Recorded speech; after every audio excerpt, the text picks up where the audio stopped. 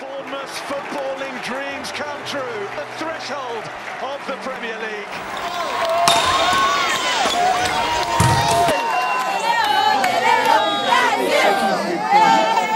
Notice or recollection of sport going back in history would have been back to the times of King Henry VIII. I started playing volleyball when I was about 12, and I was just lucky that they played it at my middle school. At school I did a range of sports, and I was fairly sport mad. Rugby union, soccer, and sport was something that just made me feel good. And it wasn't until I was at university that London 2012 got announced, and then it became less of a hobby and more of a job, committed onto like the GB programme, and kind of training began for London 2012.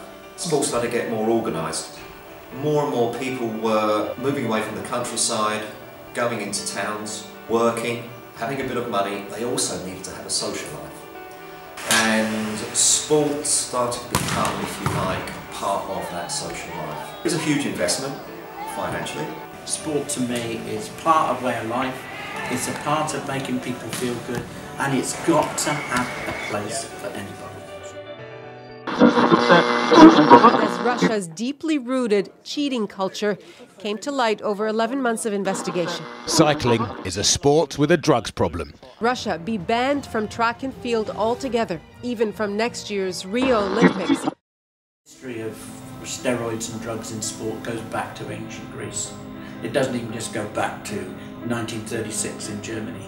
It's always been an issue of people trying to get an edge and doing anything to do it. East Germany, obviously Russian as well.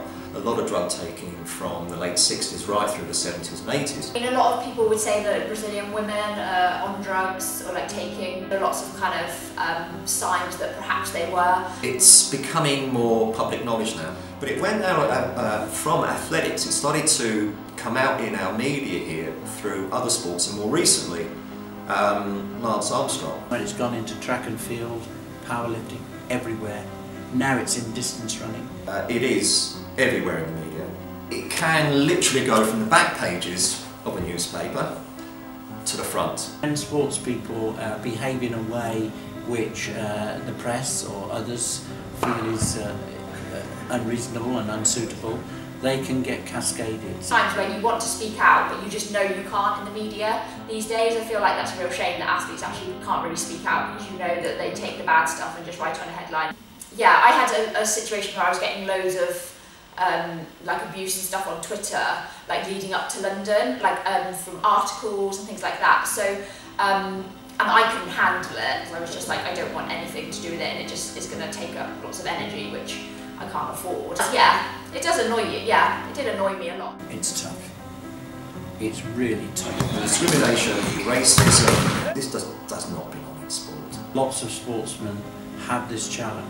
These days, the drug issue when I was younger was in sport. The steroid issue was in sport. These days, the steroid issue is down at the local gym. The IAAF, I was going to say allegedly, but it's been proven, widespread doping and support of that doping of Russian athletes by the Russian government. I'm really surprised they got caught, because in my view, the thing that's changed is a realisation that the state has been involved in it. That is absolutely awful. Just as we've got with soccer, with other types of allocation, how on earth are we going to make sure that in a world of 200 nations plus, that we're going to get a proper level of, I call it democracy, but let's take it a step further, fair play and level playing field. I don't think at all like it's a waste of time. The feeling that GB had when they hosted London 2012 was amazing. Everyone was like so proud to be British. People organising it. So many people are like, oh, I was a volunteer. They not only leave a legacy, but they also leave an infrastructure for the community.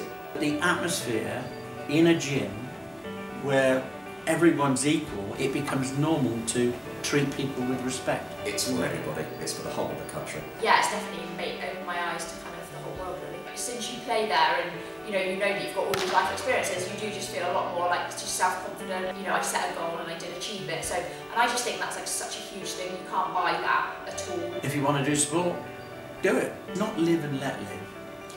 It's live and let others thrive as well. That's where I'm at.